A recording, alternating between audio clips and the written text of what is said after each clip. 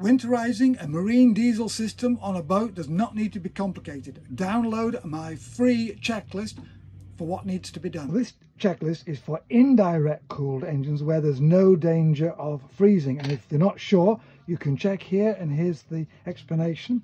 And then the checklist: engine essentials, diesel fuel, the importance of checking the O-ring, lubrication, raw water cooling. This is how to inspect an impeller. Here, inspecting hoses, checking the pencil anode in the heat exchanger. All the things carefully done with a tick box, and how to do them is explained in this book, Marine Diesel Basics.